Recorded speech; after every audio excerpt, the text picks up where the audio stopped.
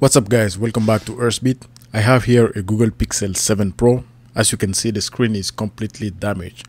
There is no crack on the screen, but the panels are already destroyed. If I say Pixel 7 Pro, everything in this video applies also to the Pixel 6 Pro. The main issue with the screen replacement on a Google Pixel is the fingerprint sensor. The fingerprint sensor on this device is fragile and you need to remove it and transfer it on the new screen. I heated the front of the device with a heating pad for 5 minutes. I then used a suction cup to start applying a little bit of force. As you can see, the screen is slowly getting separated at the bottom of the device. Once you have a small opening, you can insert your guitar pick at the bottom of the device. If you are using a heat gun, you're going to hit the front of the device for less than 1 minute using the highest setting on your heat gun. Again, whenever you found some resistance, try to apply some heat again to the phone and it is going to be easy. After a quick heating of the screen, I inserted my second guitar pick and started to run it on the right side of the device in order to completely separate the right side of the screen and the body of the device. Again, quick heating on the left side of the device. If you have a heat gun, it is going to be exactly the same thing. Whenever you move from the right to the left, you need to reheat that area a little bit and then insert your guitar pick and do the complete separation of that side. On the left side of the device, we do have the screen flex cable there. If you damage the screen flex cable, it is not going to impact your device since we are going to replace the screen completely. Here you have it, the device is completely open now. You can see the flex cable of the screen. We need to remove the retaining plate